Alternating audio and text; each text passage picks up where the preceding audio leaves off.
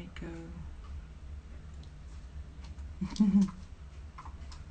Hi, Cecilia. Ciao.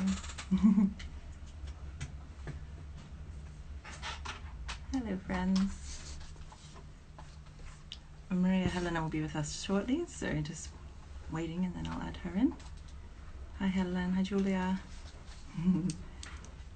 Ciao.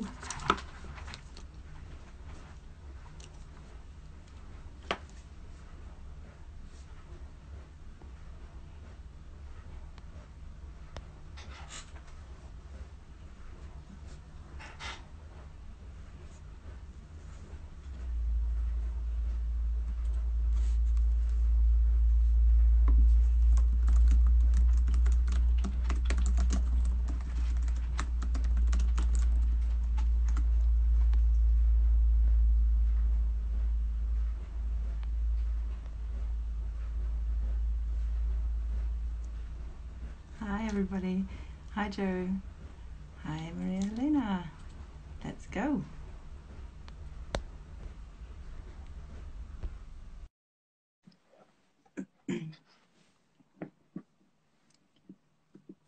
Hi, Lucy.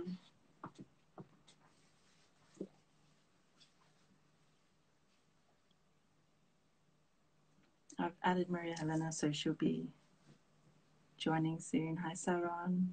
Hello, Sarah.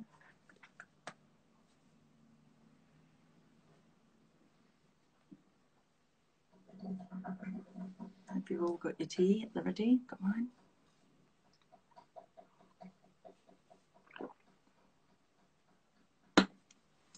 I'll just try and add her again. Just a minute.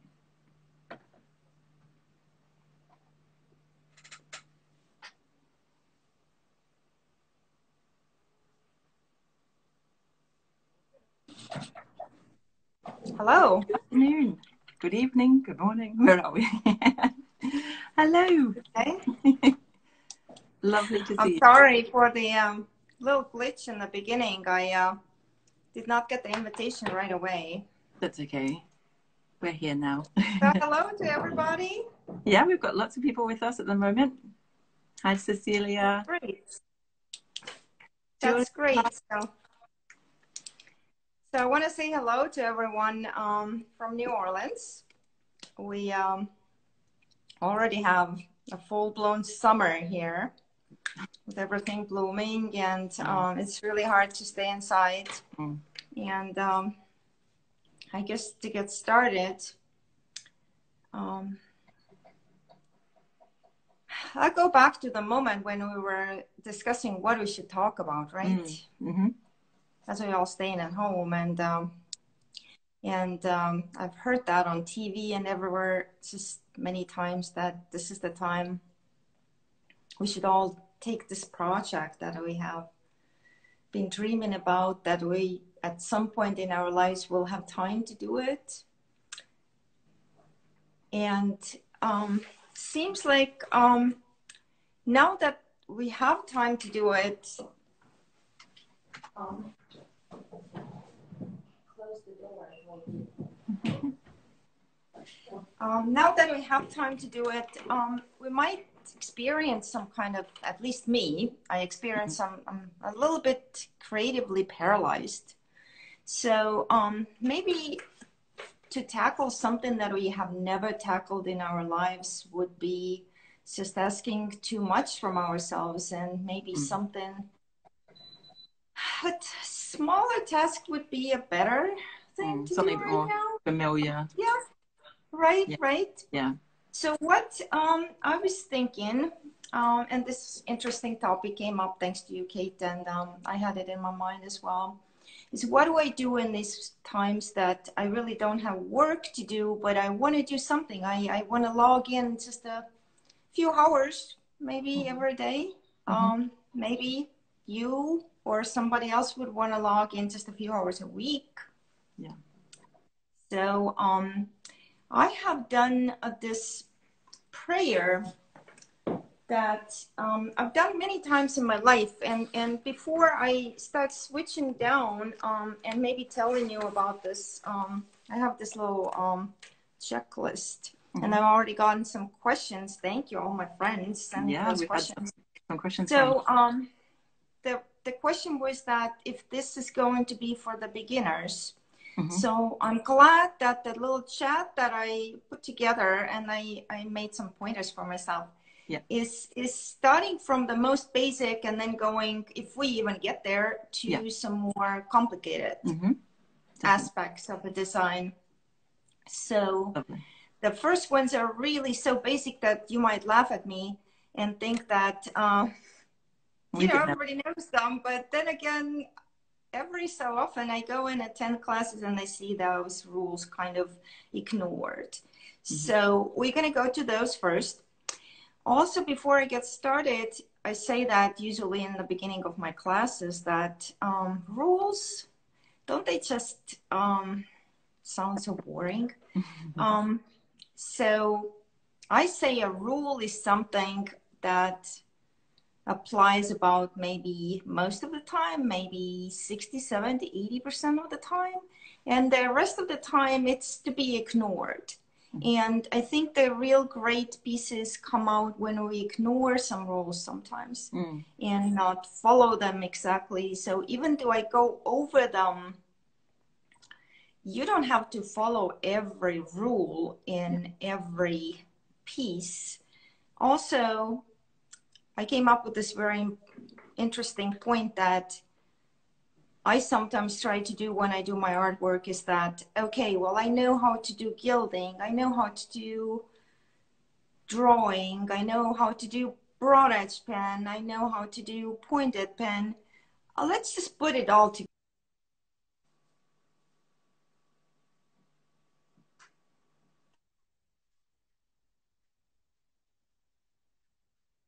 Thing that you can do.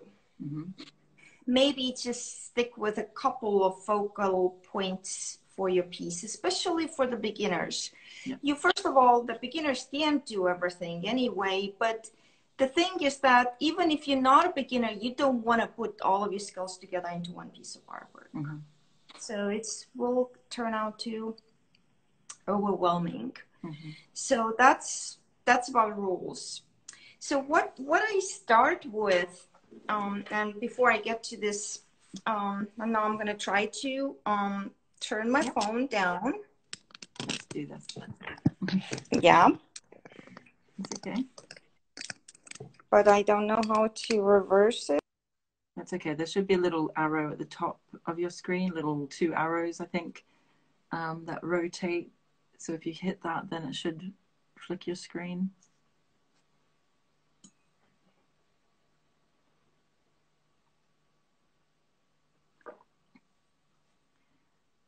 I can see some connection issues. I'm not sure if they're on my side or on Maria Helena's side, so bear with it.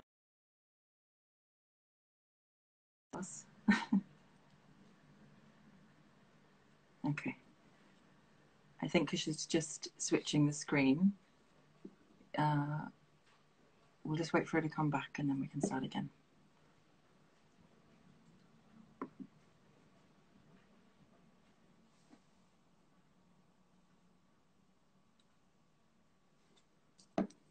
So I think the main thing that I took from the chat that we had earlier with Maria Helena was that this isn't necessarily the time to take on a whole new project, to learn something completely new.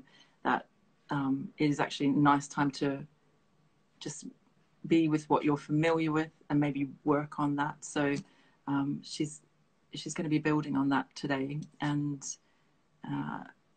yeah, hopefully giving us some direction to redirect the work that we know so well, maybe to have a think about how that might be done differently.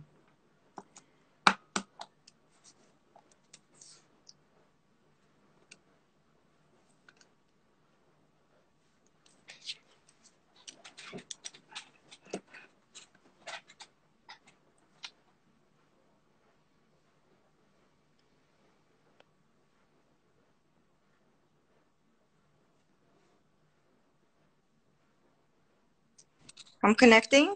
We're back. Now I'm just turning it down. That's fine. I'm not going to try to turn it. Is it upside down right now? It is upside down. And Okay, well, I that's think good. I'm it's going to in turn my reverse, artwork. but do you know what? I think, yeah, that's fine. We can't do anything about it being in reverse, but we can Okay, see the design, so that's fine. So guys, if you see this blue thing here, you can. We're just on the edge of the table, so just, yeah, they're perfect. Yep. Now you can see this blue thing. Yes. Okay. So I have this little prayer that I've done for many years. You can see that prayer? Mm-hmm. We just can't see the bottom of it, so you may need to just tilt this. Yeah, that's fine. That's Yeah. fine. The thing is that my pieces are pretty big, so I don't think they that's fine. at all. What happened here? This is not original. This is something done on a color copier from original work. And what I did with this is that I decided that instead of create a whole new piece, I shall take this piece and rework it several times. So what I did here is I had already previously centered it, but obviously not perfect. So you see my center line doesn't go all the way through the center at all here. So what I did here, this is my rough now. So you can all take something out of the frame and see how you can do this piece over perhaps, so that maybe you can add some of this new knowledge that we talk about today to this new piece. So what I've done here, I measured my my X height. I measured the space between lines. I also tried to do a centered layout here, which is always a good option for a beginner to do just the simply centered layout. I mean, there's nothing wrong with it. We don't have to reinvent the wheel and do all kind of staggering and justifying right or left. And we get to that later, hopefully, but simply centering something is okay. So now I took my old piece of work. I also put 1, 2, 3, 4, 5. So if I start copying the text, I don't skip a line, because guys, if you skip a line, that's probably one mistake that cannot be corrected, even on vellum, because you can't scratch off or add a line in. So I'm always usually kind of giving each line a number so that I follow and I make sure when so now the same prayer. This is my rough. It's not the first time, but this is the rough that I use in whenever I do this prayer. This prayer now I have done many times, and I'm going to show you some of those. And perhaps you're going to get back of them later so that I tell you why some of them are successful and why some of them are not so successful. So this one happens to be on vellum. This one I'm showing you next. You see, they're all using the same layout, right? Yeah. I've been taking this layout and milking it for what it's worth. Yeah, amazing, because you wouldn't even think, seeing. Right. Yeah. So, and I have quite a bit of those. Some of them without decoration, like this. I don't know if you can see this. There's a yeah. Now one here has some gilding on it. And again, you see, I'm going to move it a little bit again. Sorry, I'm just kind of mesmerized. And then up to a little bit more contemporary versions of the prayer. So you see, all of this is the same layout. Yeah. And so different, just so different. It's amazing. Right. So if you have a piece that you already have figured out a layout, I think my first kind of advice for you would to be to take the same prayer or the same poem or the same quote and try to do it in a little bit different ways. So that's probably all of the prayers now that and I can see you've used different color ink. You've changed the color of the decoration. Yes, completely and changes kind of right. So this is my advice, that when I feel really not very inspired, not very motivated, which is all the time right now. Not very inspired, not very motivated, rather wanting to eat instead of doing art, is that I take something that is familiar and then I rework it. Right. So, and what I do is I play with color, as you see here, and I play with different ink. I play with different decoration. I also play with different line spacing. So this is kind of like a task that I would recommend to you. But now, beginners, your time is coming. So if I am a beginner, what do I do when I first start with my work? It's very, very kind of self-explanatory, but I'm just putting this little black piece of paper here. I may just need to move it a little bit towards you. Okay. Yeah. Thank you. Perfect. Okay. So what I do first is I make sure the very common mistake I see, and I do it myself, is that I take a piece of paper and it's too small. I end up covering the whole piece of paper edge to edge, and I call that a gift wrap effect. I mean, artwork actually needs to have a little bit of, so I'm just kind of taking off my piece of paper some margins that I know, and you know, leave general margins. The margins are very important because they are going to separate your artwork from the rest of the world. They give the artwork a little piece too. So how much margin should you leave? I would say better more than too little. Leave yourself like 3 or 4 inches around. So you probably need 2 to 3 times bigger piece of paper than you actually end up using, because you can always later on, as beginners, if you don't have the design ready already, you can use those margins for some kind of design, or you can just simply cut them off at the end. So this is the rule number 1. Leave generous margins, okay? The most common and the easiest mistake to make and the easiest to fix before you start is leave the margins, and the wrong thing would not to be leaving enough space.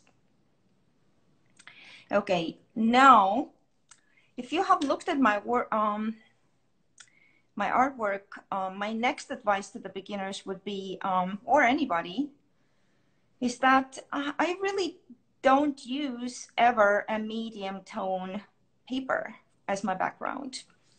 And just to kind of demonstrate it, I have these papers here to kind of show you, because a medium color background never makes the design pop entirely off of the paper. So you mean, and again, one end of the spectrum kind of thing? Well, sorry, right. So here I have some kind of like papers that will make a successful design. So they're all kind of in a light family, you see here? Yep. So there's some are gray or something. So now on those papers, of course, I would use the darker inks, right? And again, I'm not a pro on the Instagram chat, but this is all meant for point and pen people, because broad edge pen people can simply take wider nib or a bigger nib and make the lettering thicker, and it will stand out from much more variety of backgrounds than the um, kind of faintly pointed pen lettering needs all the help we can give it. Yeah. So one thing would be not making our life harder and giving us ourselves a background that our lettering will not pop on. Mm-hmm.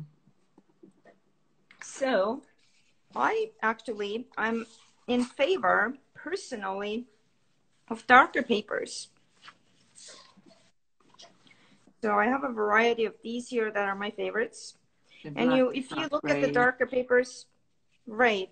So, and then of course I would use the lighter inks on those. Yep.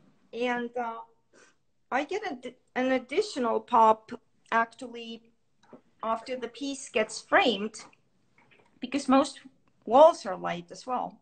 That's true. Yeah. So there's an additional pop. So I actually discard and do not use, but I have of the medium tone papers, and I don't know if they show here or not, but these would be the ones here that kind of are, you see, yellows, and just nothing will really come out of those very well. So because we want our lettering to pop, and to pop a lettering that's extreme thins and thicks, it's just not easy. So let's pick a paper that will help us, okay? I also don't use busy. Sorry. I was just going to say, in the Seastones workshop, we were working on, when we worked on black paper, black background with the lighter colored ink, you also, you know, you added a touch of color to that white color ink, didn't you?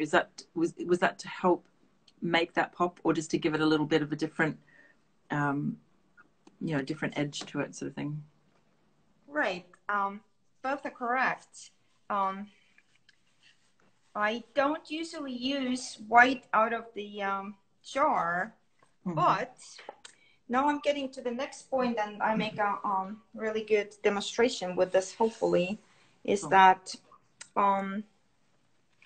now before we start lettering something down on this paper that we have picked, that will help you. It's either dark or light, and we have then picked our either white ink, which is, for me, is usually Dr. Martin's bleed-proof white. Then we look our piece of work and think, what is the most important part of my artwork? Now, I would like to think that because we are calligraphers, that the answer would be that the most important part would be the lettering. So I'm pulling out this piece that shows this kind of, shows this pretty well. You see, we have a little bit of a delay, but I can see when you can see it.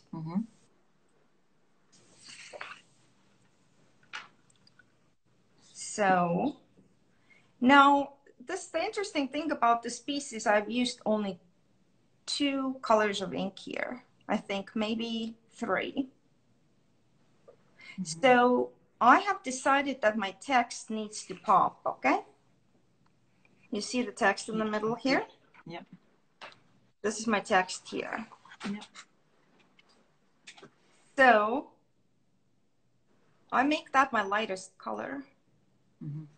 Yeah, I see that. So now for my text to pop and for my design to recede into the background, I have to use a slightly darker color. It doesn't have to be grayer. It just has to be darker. So it will recede into the background more. Okay? So that helps my lettering to pop. So what I have done here, and what you guys can do, is that you mix 1 ink for lettering. Like you take your Dr. Martin's bleed-proof white, if you have a black paper, or whatever ivory gouache. if you work for light paper. And then you start adding some other color to it. Usually here I started adding red to the white. Yeah. So I made possibly 5 to 6 different decorations, and then decided each time when I used them which was the most important thing. So for example, if you see the thing around the beauty, which is all done with pointed pen, you see it's a little darker than the frame going around. Yeah. So and around my next point that I'm trying to make here is that the lettering, if you want your message to come through, and you guys all do a lot of that. I see quite a bit of beautiful decoration online. Why not switch from one ink to a little bit different ink for the decoration, so that, which is closer to your background, so that your lettering will pop better. So like if you write an envelope, there's a beautiful envelope exchange that I saw, and do a flower design around it. Why not use a slightly more muted ink for the flower design so that the lettering will pop out? Do you see what I'm saying? Yeah, absolutely. Getting a lot of comments. Right. So you decide kind of that, well, my decoration is a decoration, unless it's a main thing. And if my decoration is the main thing, then perhaps I'm not a calligrapher, perhaps I'm a painter. So that is kind of what is a good advice for beginners. And it's not hard to do. Just pour a little bit of ink in a different container and add something that will blend it more into the background. And so maybe it's just the gray ink.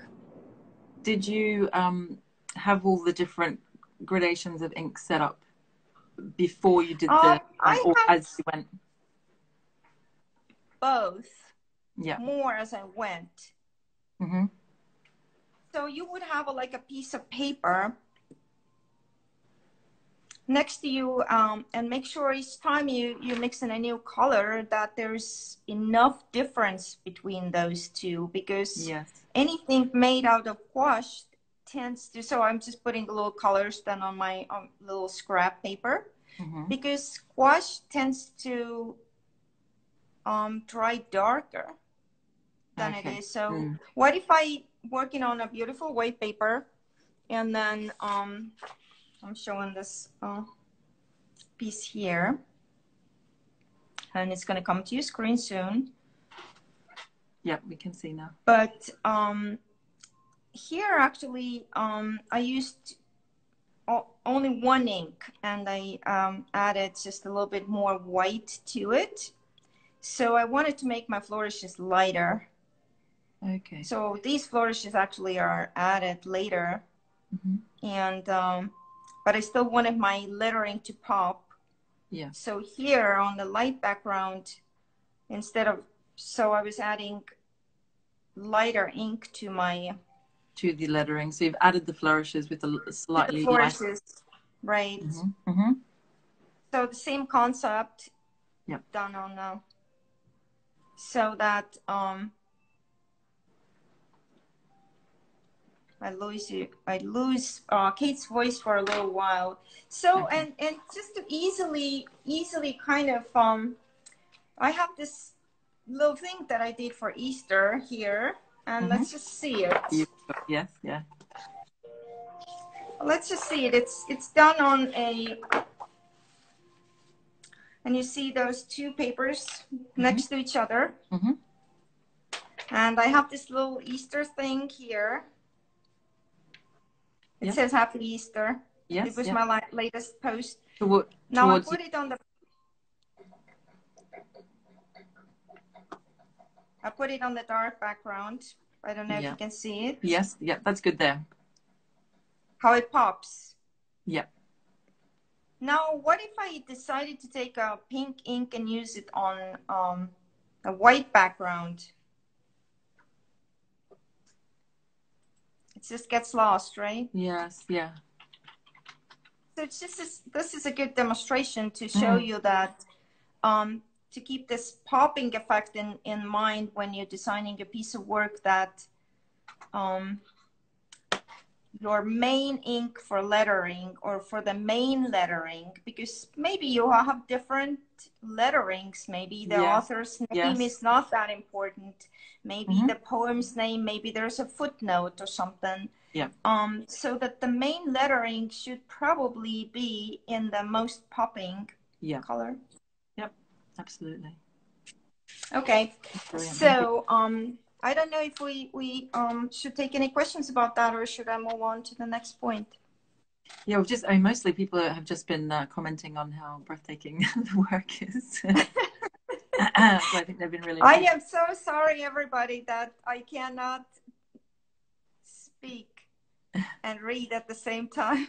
No, that's okay. It's fine. You'll be able to so see. This is my little, and I can post that at some point. But I'm getting to. So anyway, we just went over something that I'm calling ranking of importance. So I just ranked that something that is more important in my artwork should pop out better. And ranking of importance is what I want more than decoration being the star. Because as a calligrapher, I want people to read my work. So, and we were talking about popping and receding versus, which you want, versus sameness in weight and shade. We don't want the sameness throughout the work, okay? So now we are getting to grouping. So doing designs is kind of, and then I can go back to possibly, well, maybe I'll try to find something else, but it's okay, I'm just finding this piece of work here. Okay. I don't know if you can see it. Yes, yeah, can see. Maybe just a little bit towards you. Yes, perfect. Thank you. Okay. So what I wanted to talk right now is grouping, and I think this piece, if you can even see a little bit of the pointed pen on the bottom too. That purple. The purple. So there is a grouping happening. Grouping is something that, when I was given this design talk to my husband the other day on my front porch outside, I think the easiest thing is to compare grouping to interior design. Yep. So if you are going to put a coffee table and a sofa and 2 chairs around your coffee table and the sofa as well, it's a grouping. You're grouping things together, okay? Yep. Now, what is something that is versus grouping, what we don't want? I call that escaping. So we don't want any strays on our artwork. Unfortunately, I was not able to find any pieces of work where I had made a stray. Okay. But let's see, guys, if I can make one right now. I'd like to see that. So, tell me when you see it. I can see it just a little bit towards you. Yeah, okay. Yeah, that's it. You see it, it's like a white piece of paper and it has this lettering on it. Yes. Okay. And bearing in mind the lettering is backwards to us because of the switch of the camera.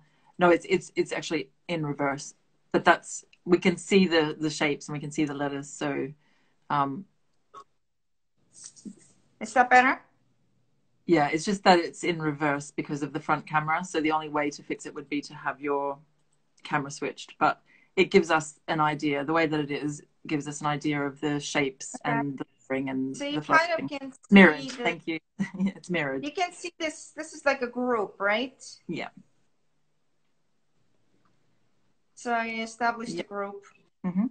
So now, how do I do something wrong and make like on my design, little bitty design that I'm adding to it to escape, which is I don't want to do. So what if I took a little flower and put it right here?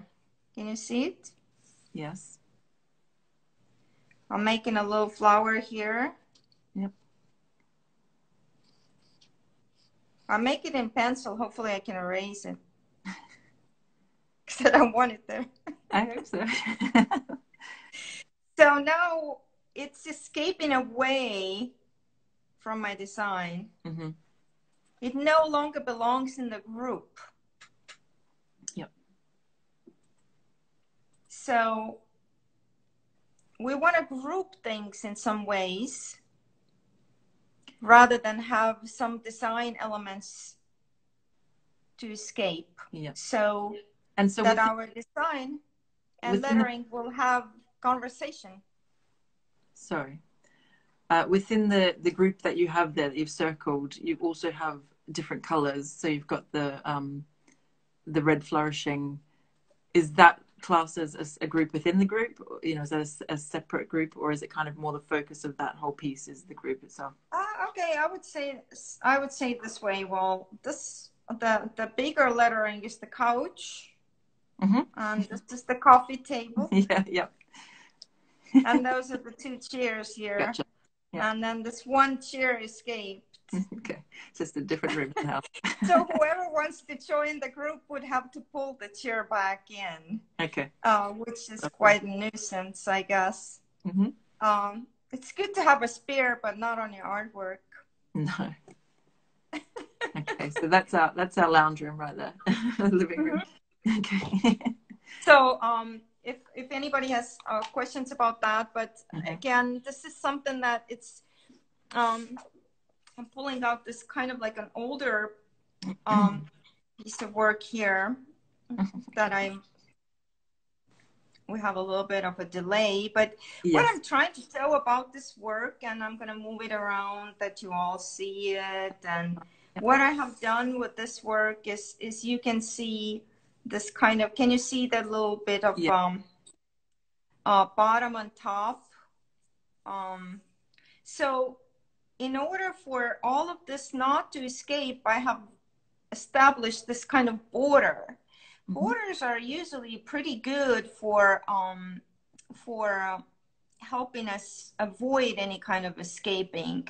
So because this piece has quite a bit of emptiness around it, I wanted it to have a finish and an end.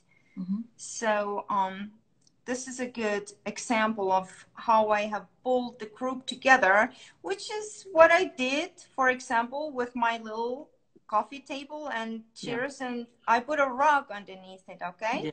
Yeah. So this is my rug. So that shows that also this is a grouping and those things belong together. Now, also, which is very important, is a contrast. And for that, I'm bringing out this piece of work here. Now you see I can actually post those things, what you want and what you don't want, my little white sheet that you get to see every now. Okay. So here I have contrasted my, and again, it's just kind of, we set it up differently. And if we ever do it again, I think you could be on the bottom of the screen. So that the lettering would be now on top of my design. So it kind of, but what you see, guys, here is that I have taken something that is smaller. This lettering is kind of small, and this is my swinging copper plate here, by the way. And I have used this swinging copper plate is here justified to the left, which is a very, very easy way to rate anything, is to justify it to the left. It's a great thing to do because you can then put a decoration either here Yes.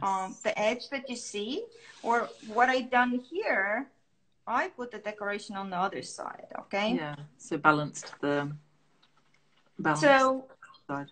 this decoration, this piece kind of illustrates two things. Obviously, the lettering gives us some contrast. You know, we also see the grouping that we were talking about. I also put the design close enough so that it's not escaping. But also I feel that this small lettering and this bigger flower, they contrast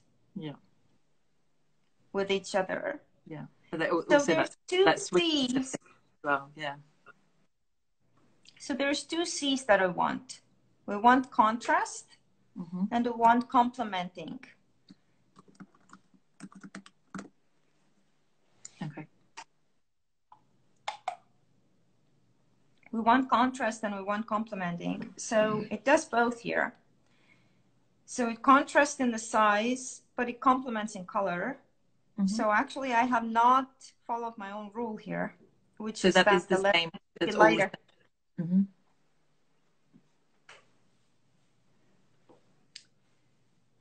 So my own rule that the lettering should be lighter has not been followed here quite well, okay? So this is an example of successful and unsuccessful design.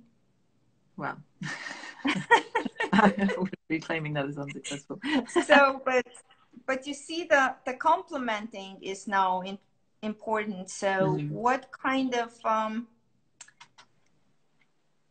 design complements me? And I do quite a bit of my designs or illustrations, I would call them rather, with the same pen that I letter with.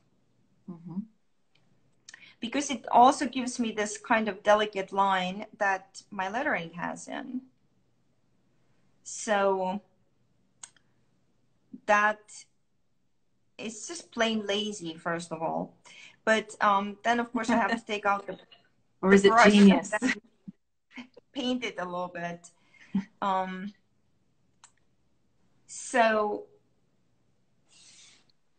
I think we went over, but I want to go back to that for the beginners as well, that I really do not like very complicated designs.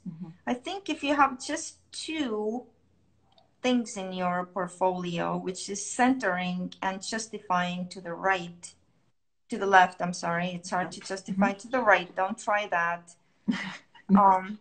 Or try it when you really have a lot of patience. So centering or justifying to the left is what we can use like anytime, and it doesn't need a lot of layout. For centering, you probably need to write everything out one time and see how much each line takes. So right, but with justifying, you don't even need that.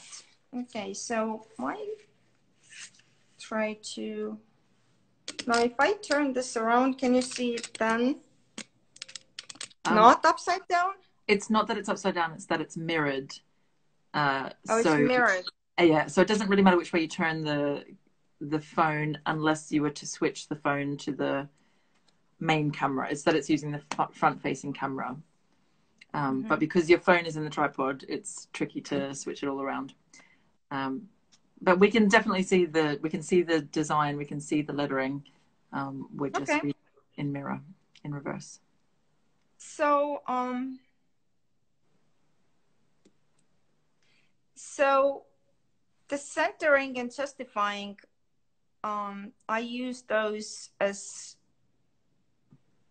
versus randomness. So oftentimes we take a quote and start lettering it. So the question is how to arrange something. So if it's a poem, it already is arranged for you. You cannot change the lines of a poem. The line endings usually rhyme with each other, or if they don't, they still have to remain where they are. Mm-hmm. If you're writing out a quote, it's a little different. So everything is either a poem or a quote or a text.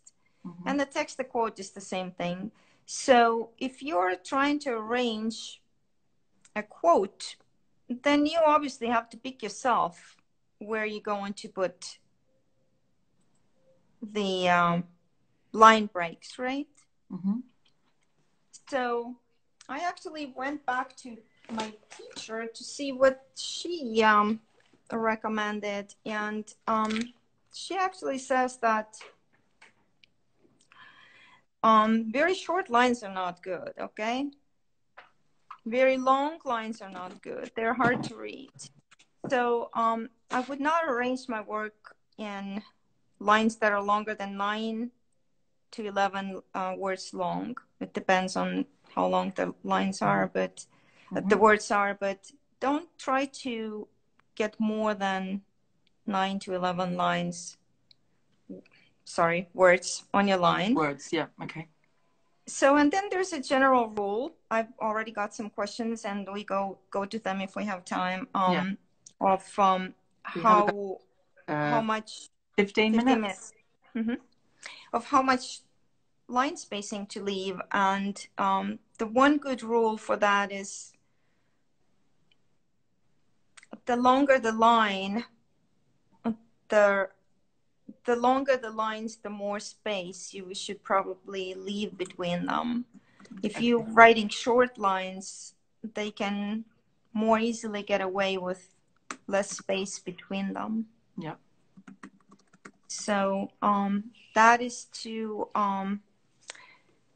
and then I just wanted to tell you one more thing. I think that I'm going to go to the questions soon, but I wanted to say one more thing, that for the beginners and even for me, I love botanical illustration. I usually use anything from nature to decorate my work. It does seem to me that pointed pen, and I don't know if you can see this little flower on top. Yes. It can be just ever so little, and if I don't have any ideas, I have lots of books at home that have little clip art in there. So I'm just gonna flip through them and see, okay. Maybe I find something there that I can then transfer on my piece of work. But I truly feel that our pointed pen lettering is something that is kind of asking for more naturally flowing botanical, and you know, that was used throughout history. I mean, in architecture, and the Romans used it, the medieval books used it. It's something that if you don't know what to use, and obviously there's a lot of teachers who show you how to do all kinds of so here's another example that I just used a very light botanical vine going around this piece here. And the lines on this piece kind of complementing and contrasting with a curly lettering, okay? So so the botanical is, I've also done things like this, and I'll show you because it's something not out of ordinary for me. And that one's upside down. Well, I mean, the ship is upside down. Is it better now? Yeah, that's good. And that's on vellum. So you see here is a ship, okay? So it is not a botanical design. And perhaps the ship could have been a little bit in a color that melted into the background. But, you know, I don't know how to draw a ship. I had to look it up. I had to look it up. I had to then copy it and then transfer it on my vellum with a transfer paper. So and I don't think that's a really good point, that you don't necessarily have to be an expert in botanical illustration or I think there's you know, sometimes I particularly feel pressure to, you know, to know how to do all things. So it's nice to see that, you know, you don't have to. Right, right. So yeah. most of the flowers that you see everywhere, some of the borders I draw myself, but the flower you see here is actually from a book, okay? Mm-hmm.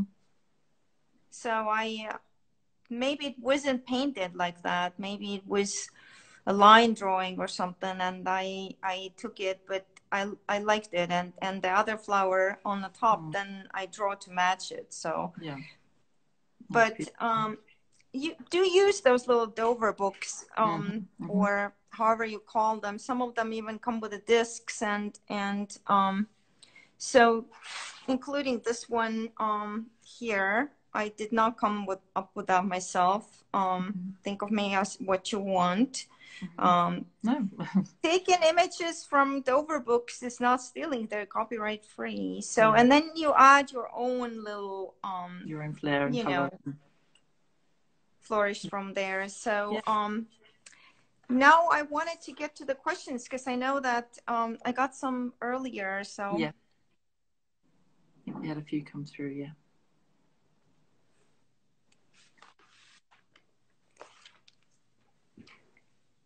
So are you ready to ask me? Yeah, so we've had a few come through. We had a question about drawing up guidelines on leather.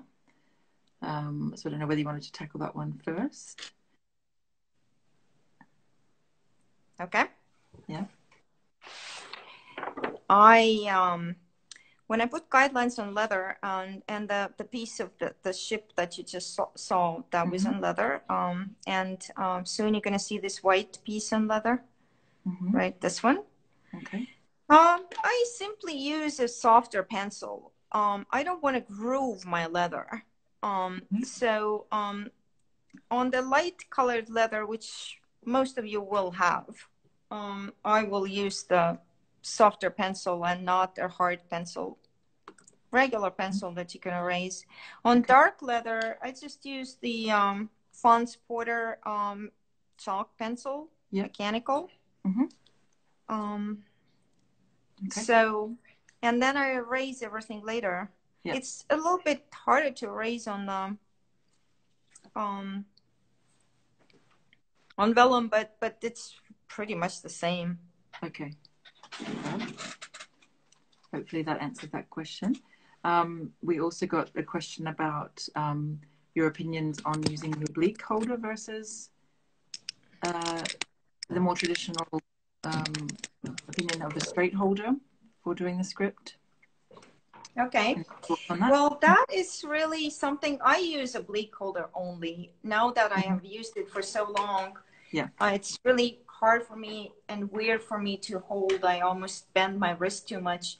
So I use the oblique holder. Now, keep in mind that copperplate was invented or developed during a time that there was no oblique pen holders. So everybody was using the quill or the straight holder.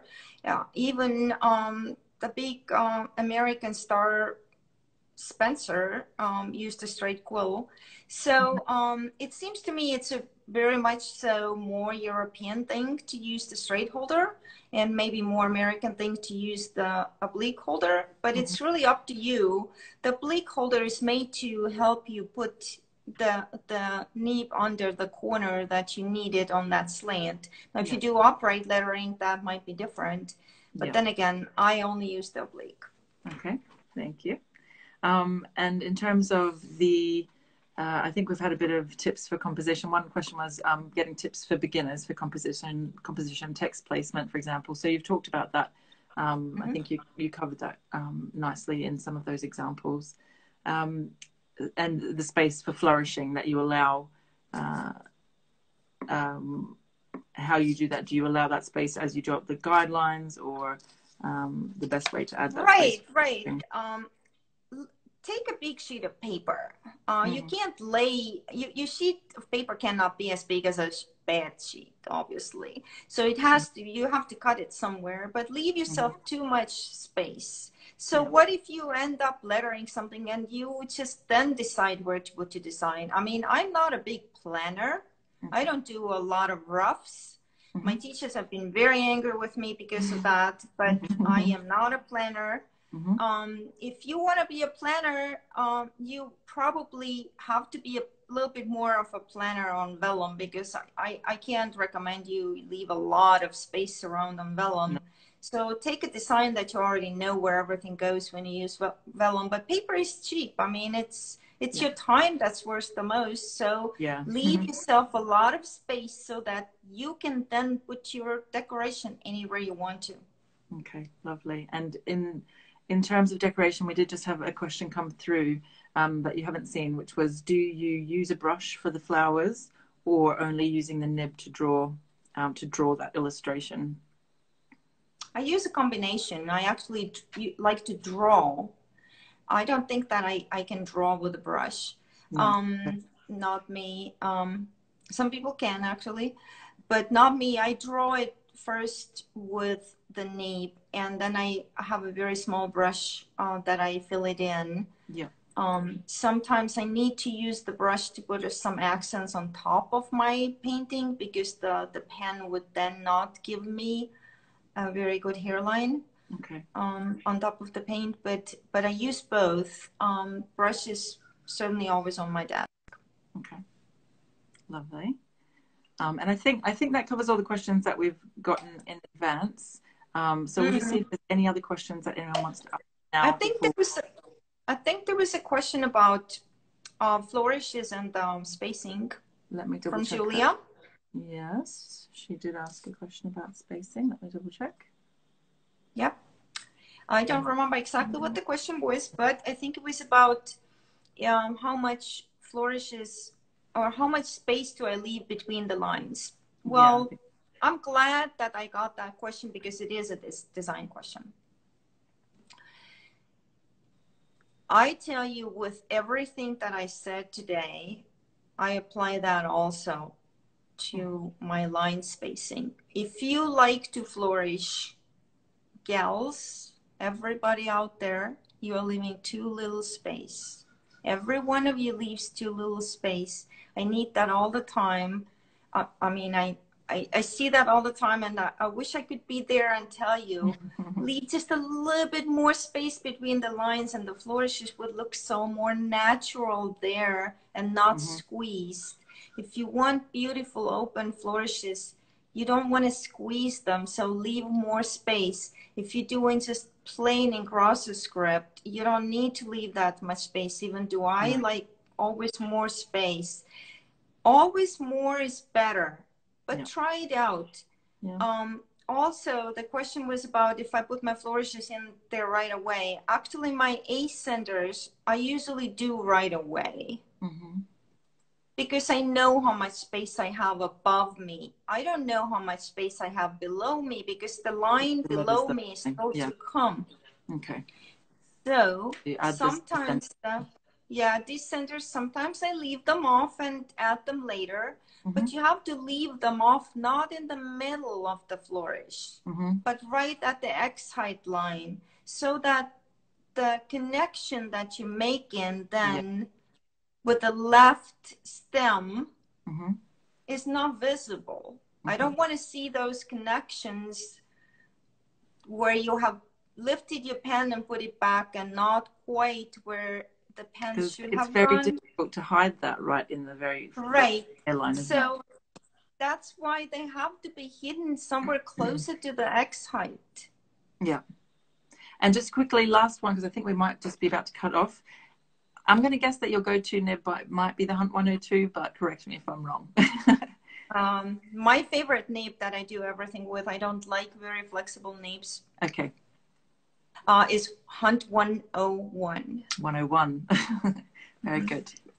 Yes. And so sure. Sorry, I was going to say somebody's asking about suggesting some books to study more about designs or about composition. Were there any particularly good books that you could recommend. Okay, I have a recommendation because I took this book out just now, just yesterday, to see what my teacher, my mentor, says about design. And this is about only book that I know about design that gives really good advice. Is the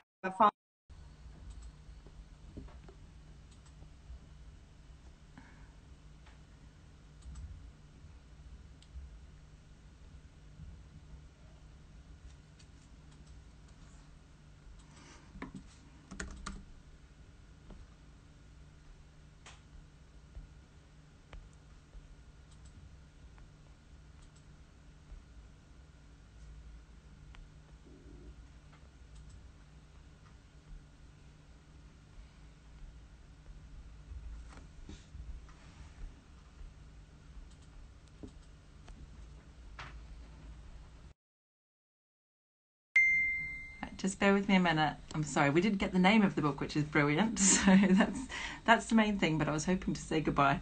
Let me just call her back. Hold on, everyone. Oh, I'm changing colours. Hold on.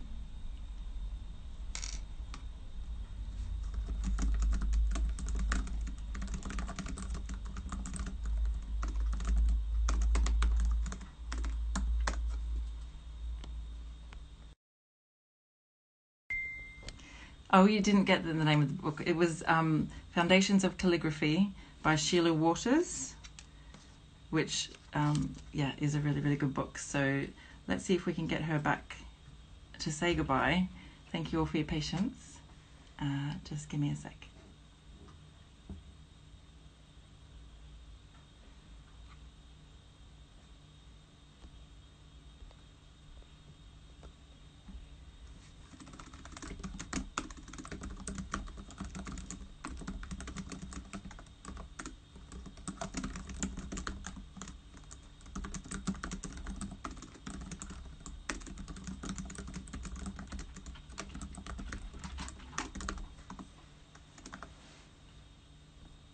Okay, I'm just gonna call Maria Helena to get her back.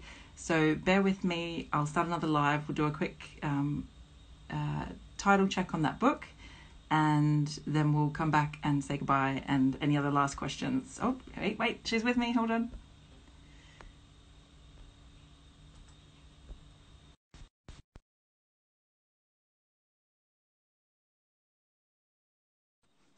okay. I'm Hello. sorry. That's okay. No, I'm sorry. There's a delay for some reason, and I'm thinking maybe because I'm so far from you on a different continent. So we just got the I think we managed to squeeze in the title of the book. There was Foundations of Calligraphy by Sheila Waters. Is that correct? Correct. Okay. And there is a chapter there that's called Design and Layout. Mm-hmm. And then another chapter that's called From Conception to Completion. So there, obviously, Sheila Waters does not do pointed pen, and not all of that is applicable to pointed pen. So I want to, at the end of this conversation, I want to point out that we pointed pen calligraphers have to understand that we are dealing with very tiny, delicate, fainty forms that are want to escape to the background, so we have to bring them forward with all those little tricks that, so I want this message to stay with you. Yes. Leave yourself enough room. Yes. Use the correct background that advantages your work.